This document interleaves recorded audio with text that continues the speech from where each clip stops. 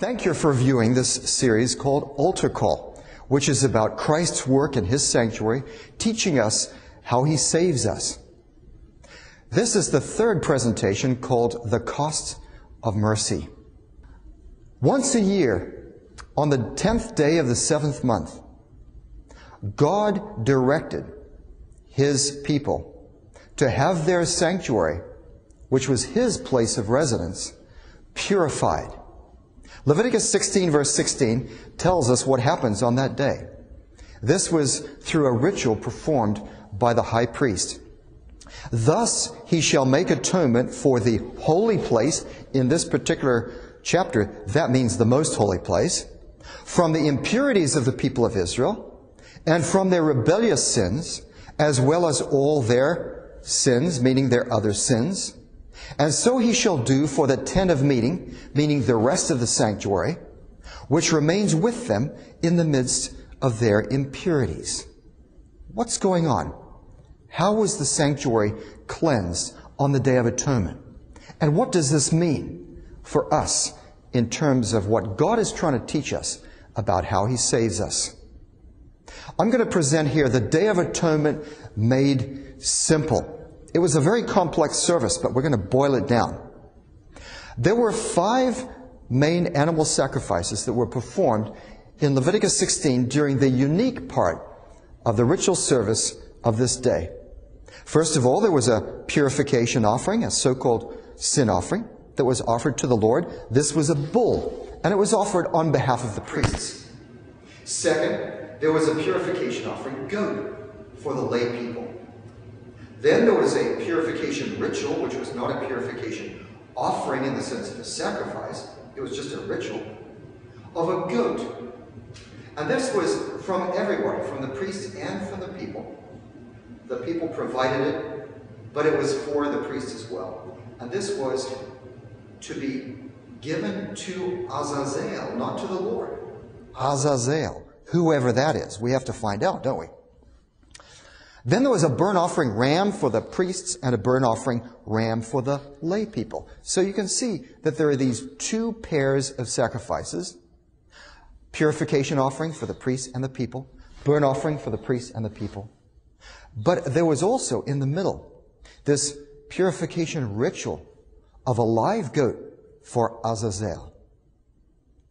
Now, to boil this down and make it simple, only the purification offering goat for the lay people had independent significance pointing forward to Christ's sacrifice. The bull and the ram for the priests were necessary because the priests were faulty. In the book of Hebrews it says that because Christ is sinless, He, as our high priest, needs no sacrifice for Himself. So none of the Israelite sacrifices, whether in Leviticus 4 or in Leviticus 16, the sacrifices that the priests offered on behalf of themselves, none of those pointed forward to sacrifices that Christ has to actually offer on behalf of Himself. Do you see what I'm saying? So there's no end-time reality to which these sacrifices point. Now, the bull and the ram for the priests were necessary because the priests were faulty. The burnt offering ram for the lay people added to the quantity of their purification offering. When you had a purification offering performed in a pair with a burnt offering, then the burnt offering adds to the quantity of the purification offering. It's as though there's a larger purification offering.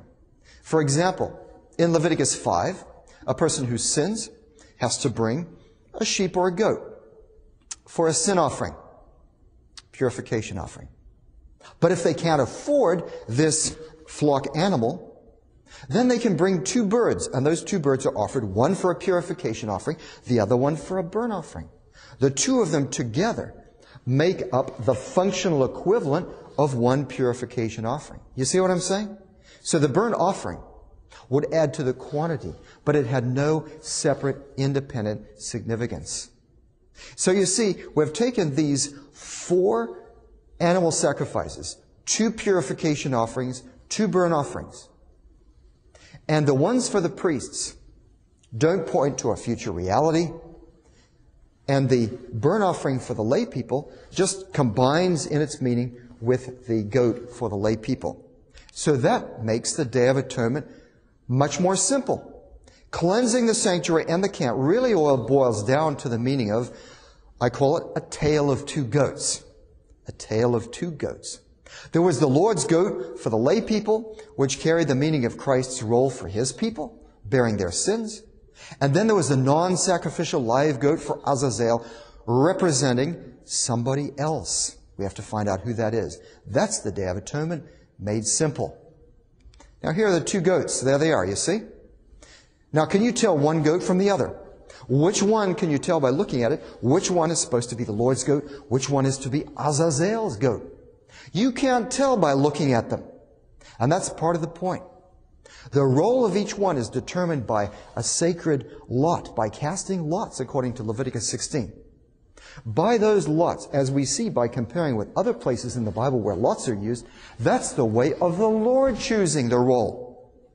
So people can't tell the difference between the Lord and whoever this Azazel is. We need the Lord's guidance to be able to do that.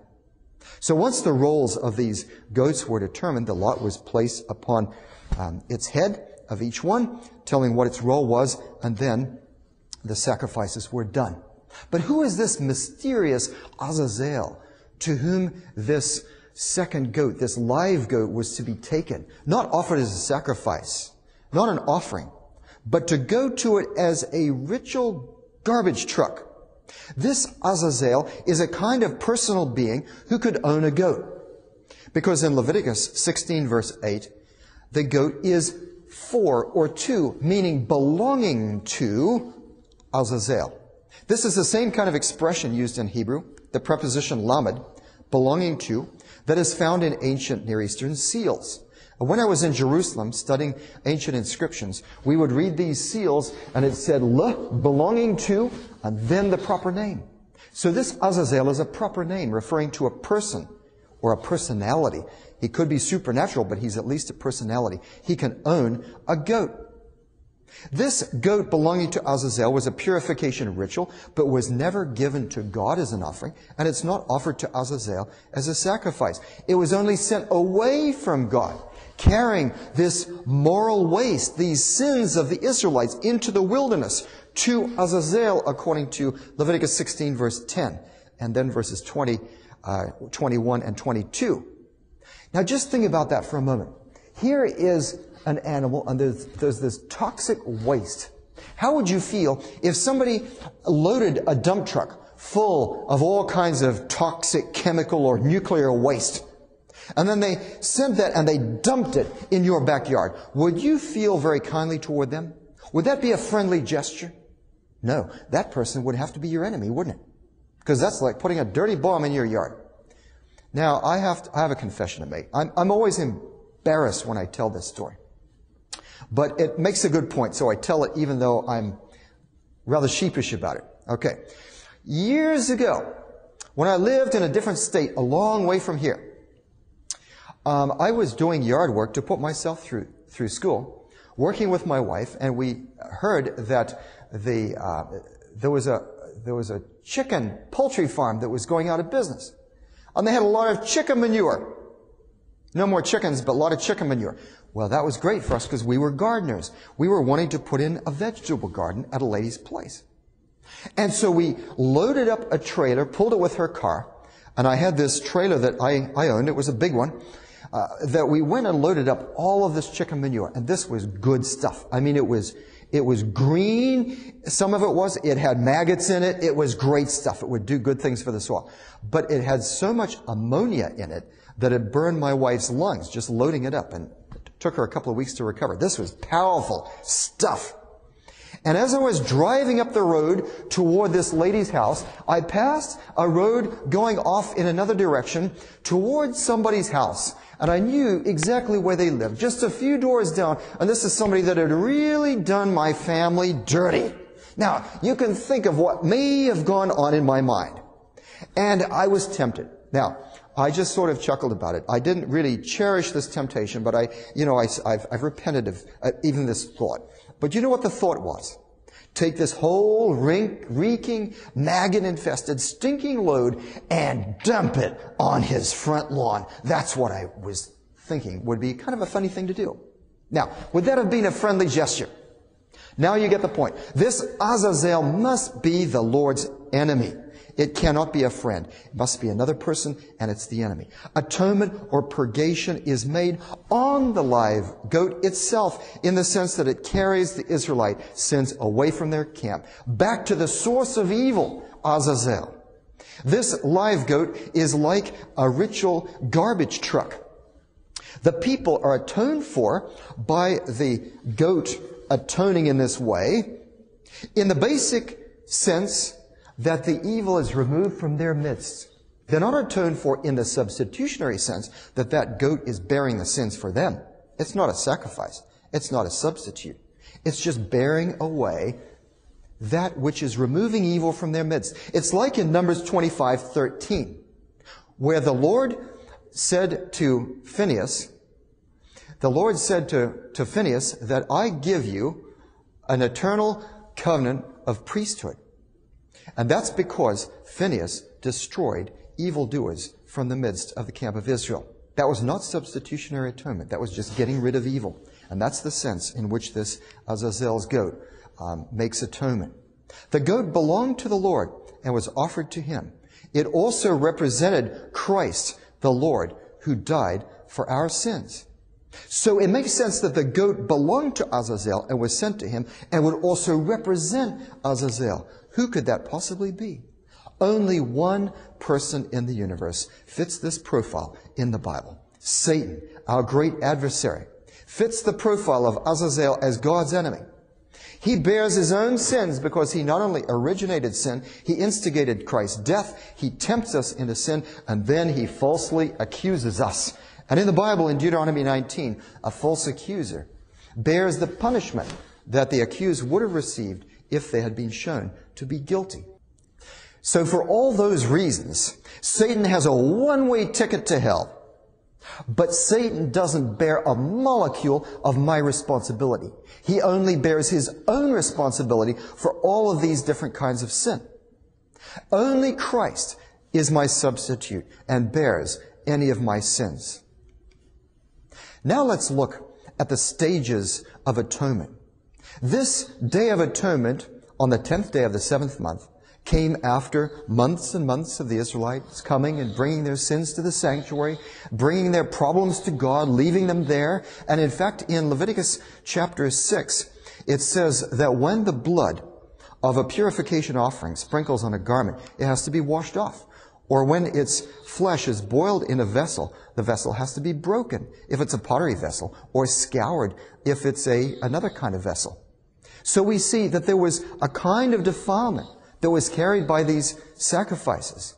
It's true that impurity was to be kept separate from holiness, but in this one instance, God paradoxically allowed the sacrifices to be defiled by the impurities and the sins of the people, the faultiness that they brought to the sanctuary.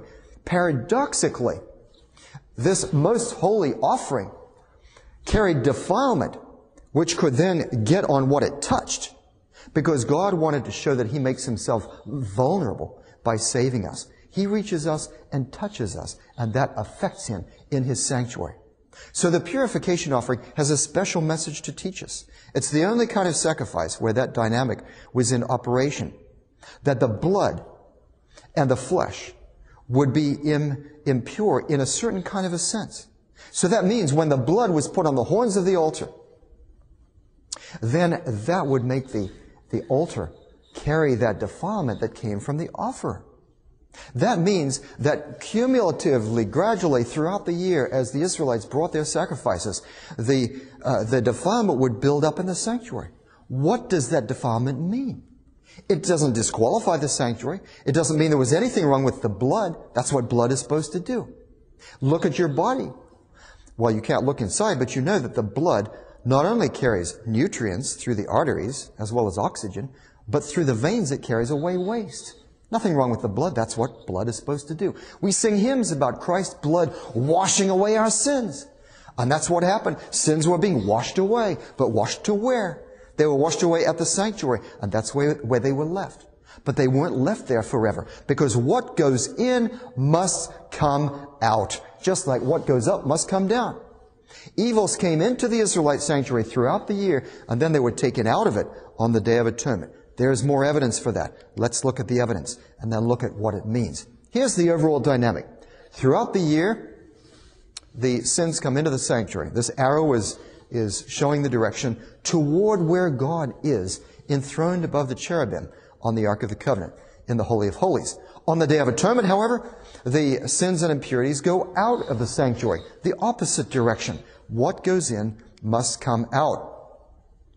Purging the sanctuary on the Day of Atonement removed all evils that had already been removed from persons by sacrifices throughout the year. So where were these evils in the meantime? Well, they were at the sanctuary. That's where they'd been left. There are two pieces of evidence that indicate the reversal, that what goes in must come out. The first is a reversal of blood applications in the holy place. The second is a difference in the purification of assistants. Let's take, first of all, the reversal of blood applications. In Leviticus chapter 4, verses 3 to 21, there are two sections dealing with the purification offering for the high priest if he sins, or for the whole community when the community sins. In these very special purification offerings of community-wide significance, because after all, the high priest, even if it's just himself, represents the community, these special sin offerings, purification offerings, called for the priest to go inside the sanctuary and to apply blood, sprinkling it 7 times in the main part of the holy place, and then to place the blood on the horns of the altar. I used to think that when the priest sprinkled blood 7 times, it was between the incense altar and the veil.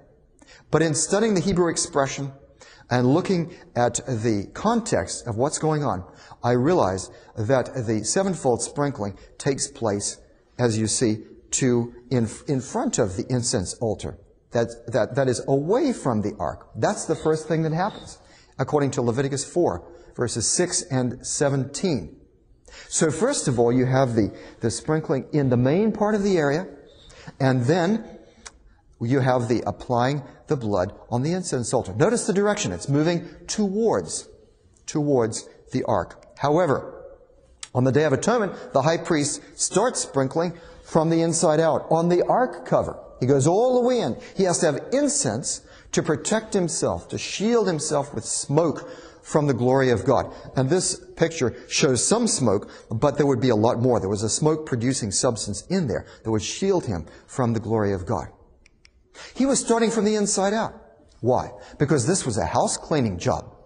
If you're going to sweep out a room, where do you start? You start from the inside and you go out. That's exactly what he did. Started from the Ark of the Covenant, and then 7 times in front of the ark, and then he goes to the outer apartment. Now here the text in Leviticus 16, the second part of the verse, just simply says, he shall do for the tent of meeting what he does, just as he does it in the most holy place.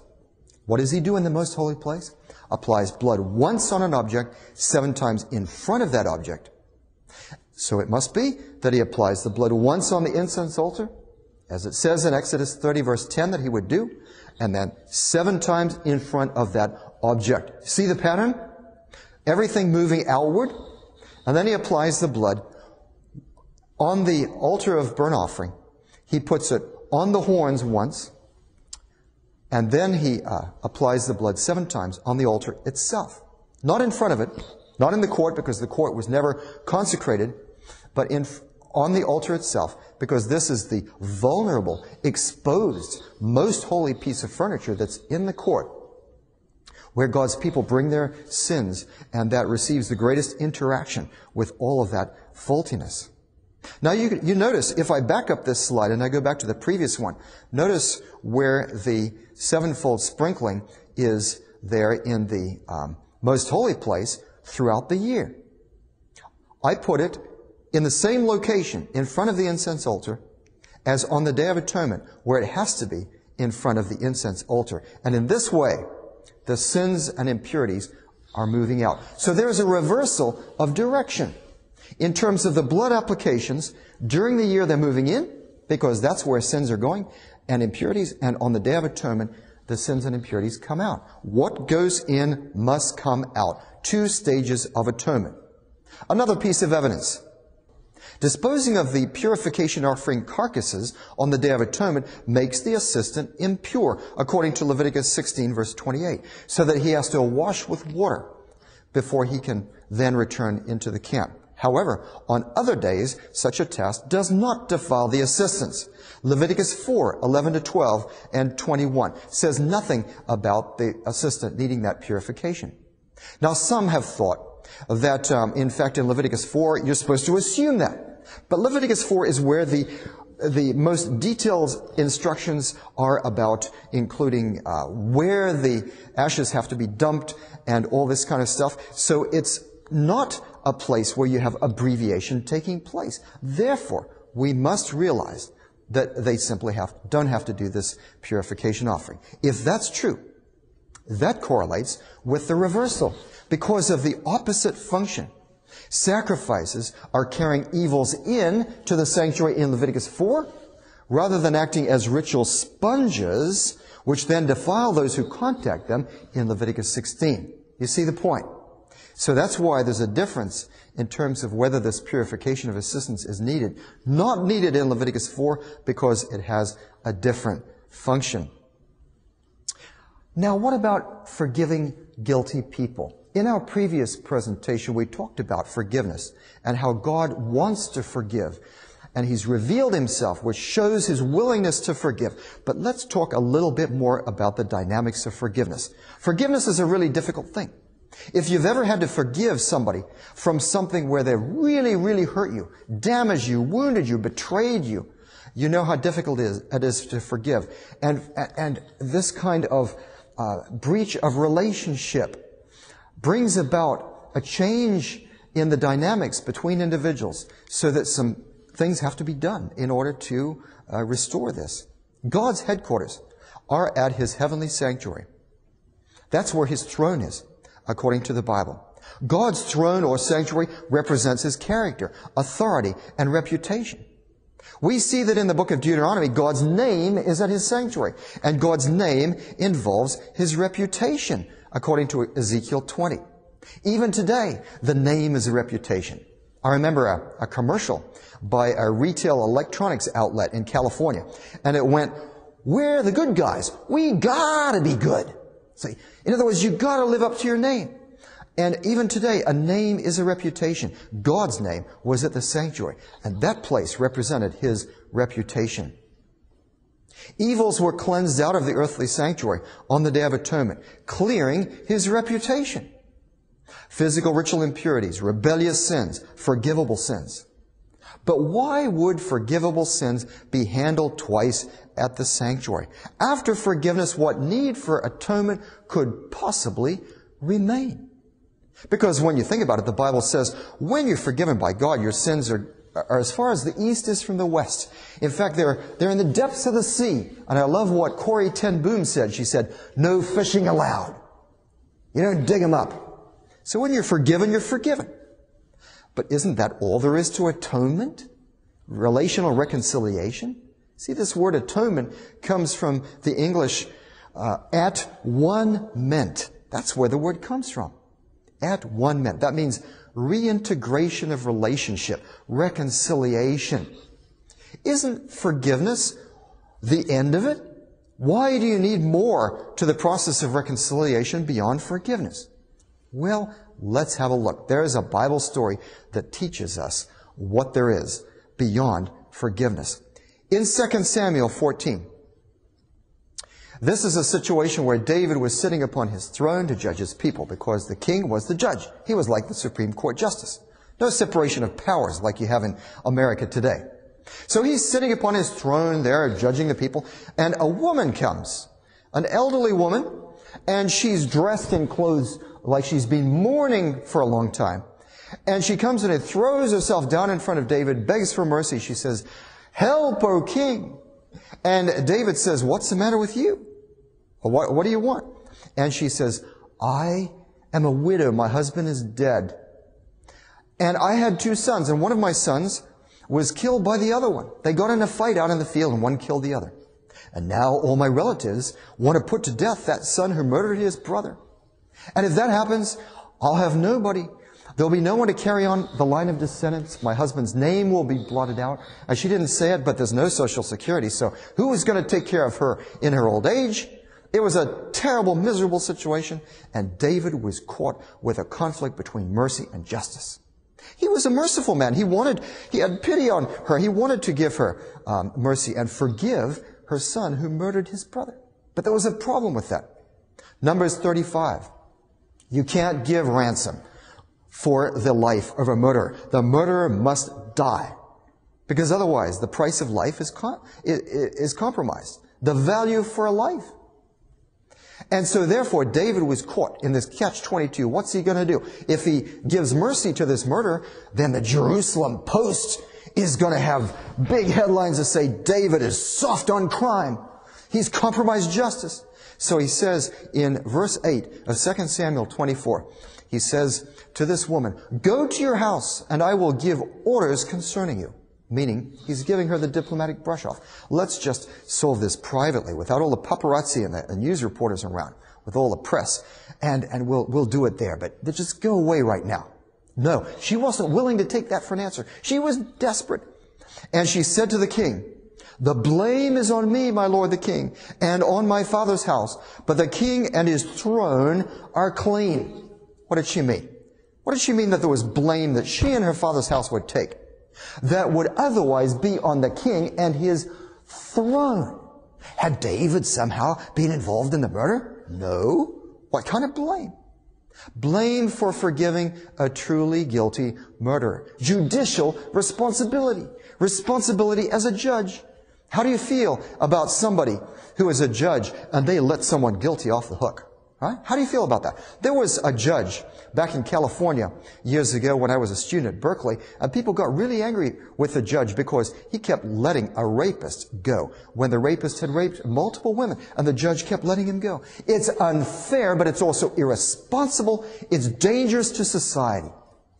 And so this is something that should not happen. But the woman said, O king, you don't have to worry about it. Your throne representing your authority, your reputation, will not have to bear this kind of judicial responsibility. I and my father's house will bear it.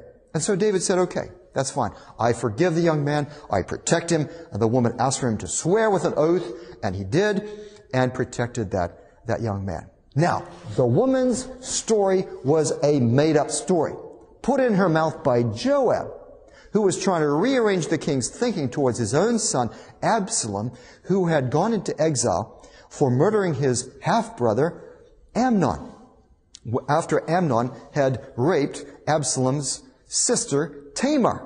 So it's a very complicated plot. But the point is that David reacted according to real principles of justice and mercy. What do we find out about God? Why do we find that God needs to forgive sins and then to have something else that's beyond that as a stage of atonement beyond sacrifice? Why would forgivable sins be handled twice at the sanctuary? After forgiveness, what need for atonement could remain? This story gives us the answer. God is like David, morally responsible for his judgments, including forgiveness of guilty people, having paid our ransom. God is just when he justifies those who have faith in Jesus.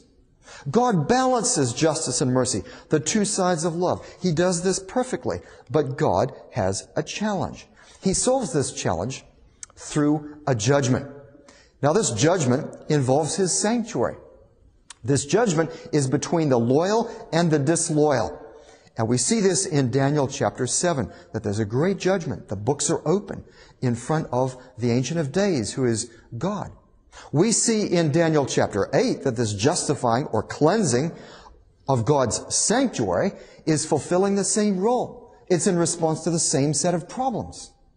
So that raises the question, how could we have a a justifying or a cleansing of God's heavenly sanctuary through a judgment. How could that work? Notice that there's a big connection with the Day of Atonement, because on the Day of Atonement, people were judged according to their loyalty or disloyalty when the sanctuary was cleansed. In Leviticus 23, verses 29 and 30, a person that doesn't show loyalty to God by practicing self-denial, that is, humbling oneself, by fasting and other kinds of things, that person would be cut off. The person who didn't keep Sabbath on that day to show loyalty to God would be destroyed. So on that day, you had to show loyalty and pledge allegiance to Him. There was a judgment on the ancient Day of Atonement. And in Daniel chapter 7 and 8, you have a judgment that, like the Day of Atonement, involves a cleansing of the sanctuary. Why? What's going on? What's the connection here? There are other connections between Leviticus 16, about the Day of Atonement, and Daniel 7 and 8. In Daniel 7:13, Christ moves towards the Ancient of Days, which is the Father, just as the earthly Israelite high priest moves towards the presence of God on the Day of Atonement. Furthermore, the expression cleansing or being pure, that Hebrew term in Leviticus 16, and the term in Daniel 8:14, being just or righteous, both of these terms are synonyms, referring to legal cleansing or justification. We can see that in Job 4:17, both terms are used as synonyms. Leviticus 16, pure. Daniel 8:14, righteous. Both ways to refer to legal vindication, showing that somebody is right. How could the judgment justify God's sanctuary? Vindicate God. In what sense? We've already seen God's throne represents His justice. God's justice must be vindicated because He forgives guilty people. David forgave that guilty young man in that story. But he had to bear a cost of judicial responsibility. When it came to his son Absalom, when he forgave Absalom, there was nobody to bear that responsibility for him. The woman of Tekoa didn't do that when it came to his own son. When God forgives us, He bears a cost of mercy, judicial responsibility for forgiving, for extending mercy, when in fact we have been guilty. Let me ask you this. Have any of you out there in front of this screen ever committed an act of sin? Of course, I'll raise my hand. Yes, Romans 3:23, all have sinned and fallen short of the glory of God. Now, I'd like to ask you a second question. How many of you have ever been forgiven by God? You truly believe that you're being forgiven through the sacrifice of Christ? I raise my hand again. Yes. That means that God has truly forgiven truly guilty people. Is a judge supposed to do that? No. A judge is supposed to vindicate the innocent and condemn the guilty. Deuteronomy 25 verse 1. 1 Kings 8 verse 32. That's what a judge is supposed to do. A judge is not supposed to be in the business of forgiving people, letting guilty people off the hook. So when God does that, He must also be vindicated. When He forgives people, He must be vindicated as well when He condemns rebels. He's got to show what kind of people these are. Are they loyal or are they disloyal? If these people are rebellious, then they defile His sanctuary by defaming Him, by claiming to be God's people when in fact they're rebellious against Him. They affect His reputation, His character, as it is shown in the world. Not His character in actuality, but as it comes across to other people.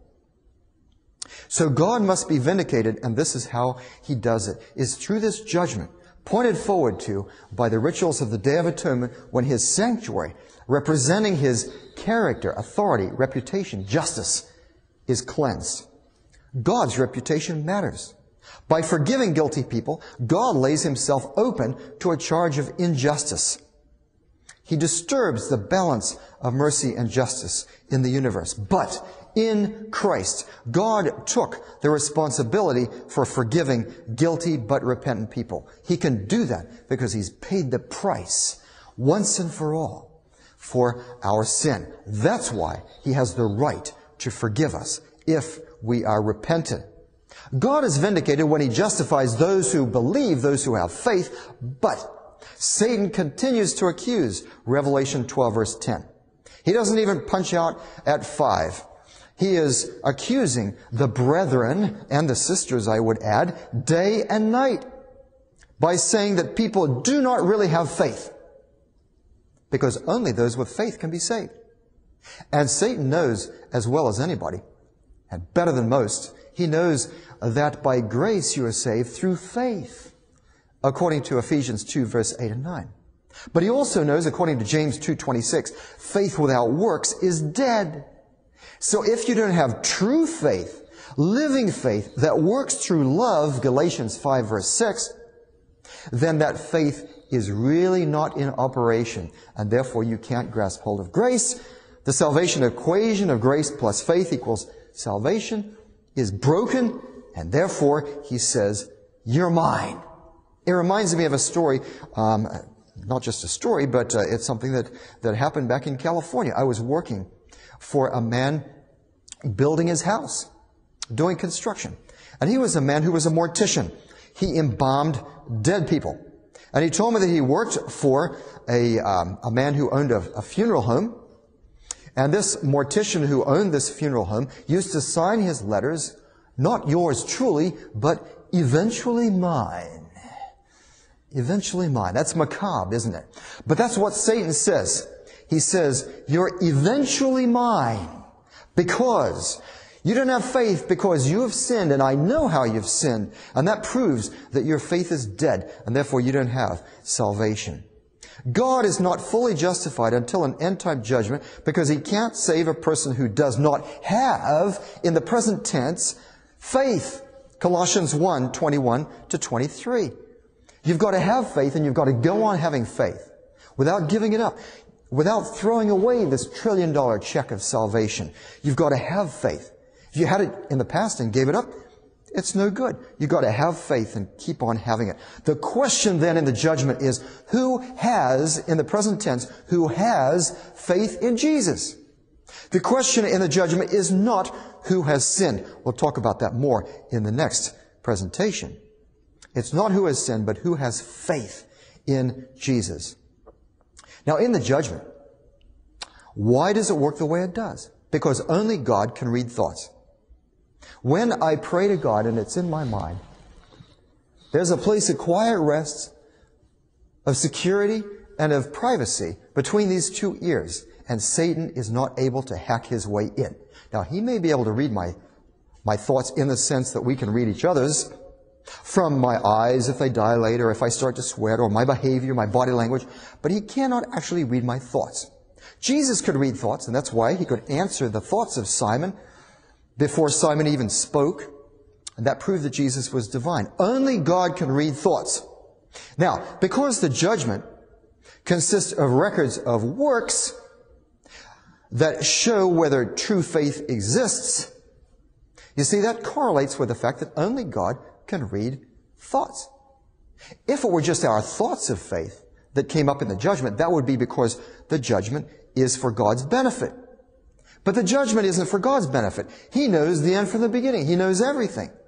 The judgment is for the benefit of his created beings. And you can see that in Daniel 7, verses 9 and following, you have a whole jury there, as the books are open, of God's created beings, angels and so on, who are witnessing what happens. They can't read thoughts of faith. Only God can do that, and the judgment isn't for his benefit. So that's why God uses records of works in order to show evidence for faith or lack of faith.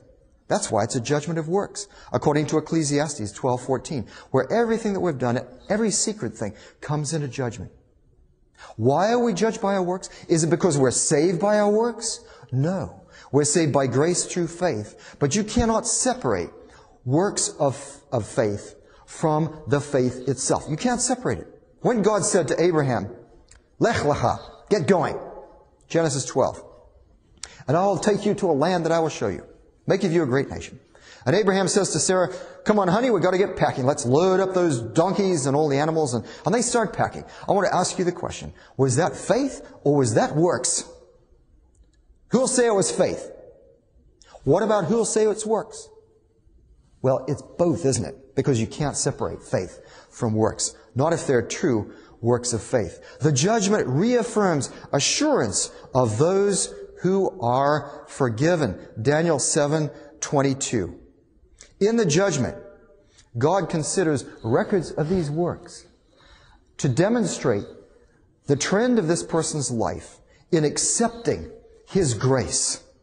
As we talked about with Mary, the mother of Jesus, the question is, are you saying yes to God? Are you saying, yes, Holy Spirit, through Christ, come and fill me? Because of Christ's sacrifice, the gift of the Holy Spirit can bring the presence of Christ into our lives. We can be changed if we accept that gift. If that's the case, then I can say, 1 John 5, verse 12, he that has the Son has life. It's just that simple. Assurance of salvation means having the Son, and that is having life. We have nothing to fear in the judgment. The judgment is for our benefit because it vindicates God in forgiving us, and therefore it vindicates the forgiveness that we have received, showing that we are not condemned, but we are forgiven. That's what the judgment does for people who believe in Christ. That is a wonderful thing. Having faith and receiving forgiveness means receiving Christ and the transformation that He brings to our lives through the Holy Spirit. Romans 8 is all about that transformation that comes with the gift of justification. He transforms us along with forgiving us.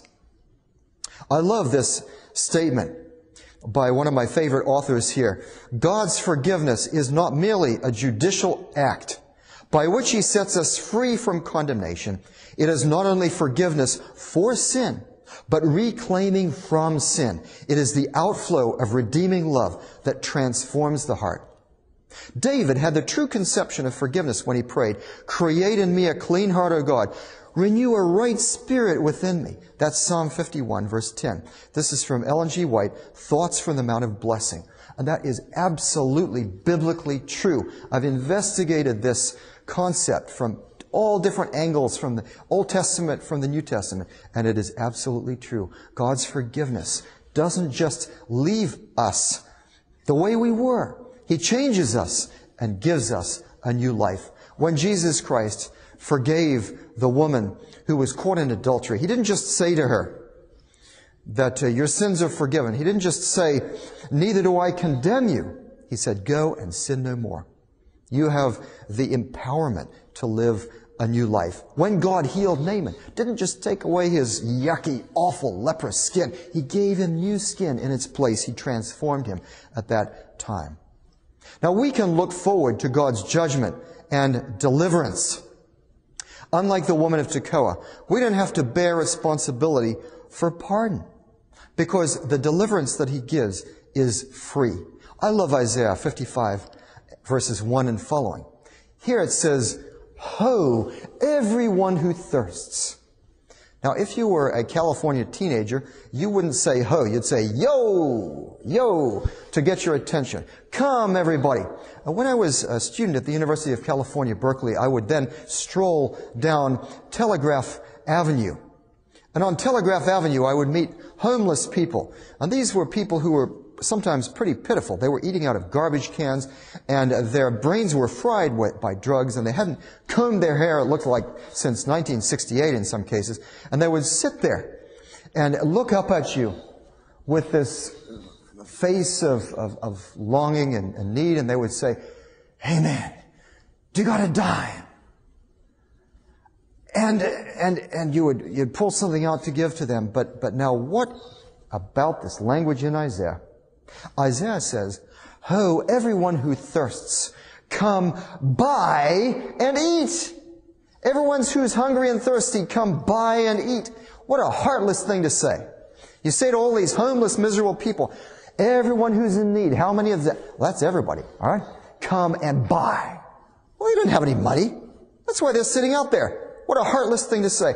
But Isaiah goes on to say, in the next verses, he says, "You who have no money, come buy and eat." What sense does that make? Why would he say, "Come if you have no money and buy and eat"? Because he's saying there's a transaction that you can enter into. You can come and receive. You can buy, but the price is free to you. What a wonderful thing. It's infinitely valuable, this gift of salvation, of forgiveness, of transformation. And you can come along and you can accept, you can say, I want that right there. God, you're displaying it to me in your window. I want that gift above everything else. More than a pearl of great price, I want that gift of Jesus Christ in my life, making a difference now and for all eternity so that I can have eternal life. That gift can be mine and that can be free. But that doesn't mean that it was free to God, because God paid an infinite sacrifice of His Son. It's a blood-drenched gift bought with awesome agony of separation of holy God from holy God, separated by our sins on the cross. That is what buys the gift that is free to us. That is mercy with justice, full mercy, full justice. We don't have to have a woman of Tekoa because we have Christ to bear for us the cost of mercy. And I just love Psalm 85, verse 10. Steadfast love and faithfulness will meet. Righteousness and peace will kiss each other. It's right there at the throne of grace, at the throne of God, where His law of love is inside the Ark of the Covenant. His law proclaiming love for God and love for man, that law which we have broken. And when Christ's blood is sprinkled on and before that law, meeting that need, paying that debt, this is the way for mercy and justice to meet each other and kiss each other. In this way, God completely preserves His law of love. God is love. Not partly love, not 25%, not 70%, not 99.9999%. God is 100% love. And He's demonstrated this through the way He forgives us. This long, excruciating, difficult process. He does it the hard way because He wants to do it right. He wants to put us all back together when we've been broken so that we can be reconciled to Him. That's why there are two phases. That's why there's atonement beyond forgiveness. To not only forgive us and take away that evil from us, but to vindicate Him in doing so that there will be no question as to His justice when He gives mercy. That concludes part 3 of our series called Altar Call. The part 4, which is coming up, is called Who's Afraid of the Judgment? I think you'll find that really quite fascinating, and we'll answer more of your questions about the sanctuary, because that's what we're studying, how the sanctuary and especially Christ's ministry there in His heavenly temple is teaching us about how we're saved.